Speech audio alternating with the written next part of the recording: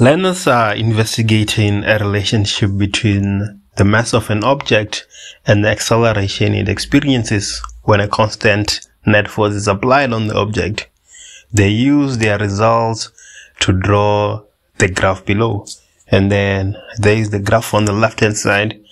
We have 1 divided by acceleration on the y-axis and mass in kg on the x-axis. And then 4.1 says state Newton's second law of motion in words. We know fully well that it states that when a resultant force acts on an object, the object will accelerate in the direction of the net force. That acceleration is directly proportional to the net force and inversely proportional to the net force.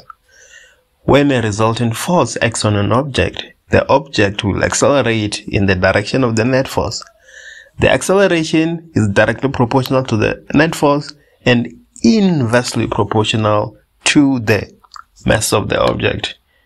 And then 4.2 says calculate the gradient of the graph, and then it says 3 marks.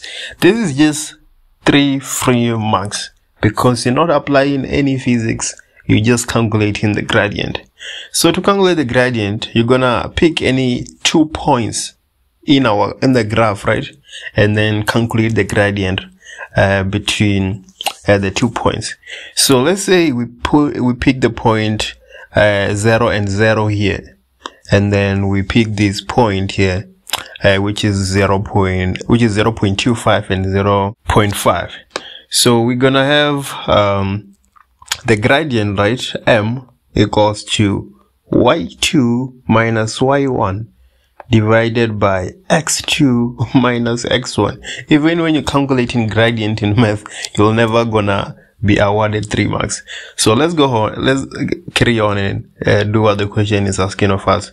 So y2, let's take 0.5, right? So we're gonna say 0.5 minus y1, which is 0, right? Minus 0 divided by x2, which is 0.25. So 0.25 minus 0. And then this will be equals to 0.5 divided by 0.25, which is obviously just 2, right? So if you take any other points, you're supposed to get the same thing. Let's say, for instance, you take this point here and this point. When you calculate the gradient, you will get the same exact thing. So it's just 3 free marks. And then let's do 4.3. 4.3 says to us, hence determine the net force applied on the object during the experiment, right? So for us to do that, we first have to determine what does the gradient of this graph give us. What does the gradient give us? Because we can see that on the y-axis we have 1 divided by a, and then on the x-axis we have the mass. So we use f net equals to ma to try and make sense of the gradient of the graph. So if we say f net equals to ma, this f net will be our y, right? But we don't want f net to be our y. We want a to be our y, because on our y we have 1 divided by a, right? So in order to achieve that, we're gonna divide by m, and then we're gonna divide by m. So as a result, we'll get a equals to f net divided by the mass. But on our y-axis we have 1 divided by a, clearly, right? And then here we have a. So to do that, we can take every side to the power of -1, right?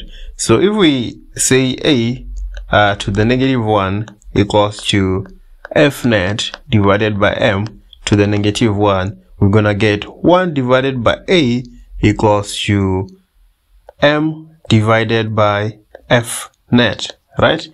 So we can also write this as 1 divided by a equals to 1 divided by f net multiplied by m. We know fully well that in math, this can be y equals to mx plus c. Clearly, our y is 1 divided by a, our m is 1 divided by m net, and then our x is the mass, and then we don't have a c, right? Our c is 0. So we're gonna say the gradient is equals to 1 divided by f net. But what is the gradient? We know fully well that the gradient is 2 because we just calculated it. So if we cross multiply, we get f net multiplied by 2 equals to 1.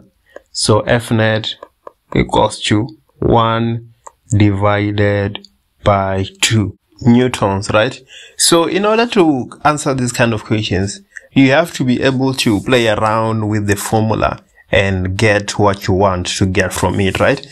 In our case, our point was to get 1 divided by a as our y, and then we did exactly that. So in another case, that this might not be true. We might not be given 1 divided by a as our y. Maybe we might be given m as our y or something else, I don't know. But you have to be comfortable with playing around with the formula so that you can get what you want.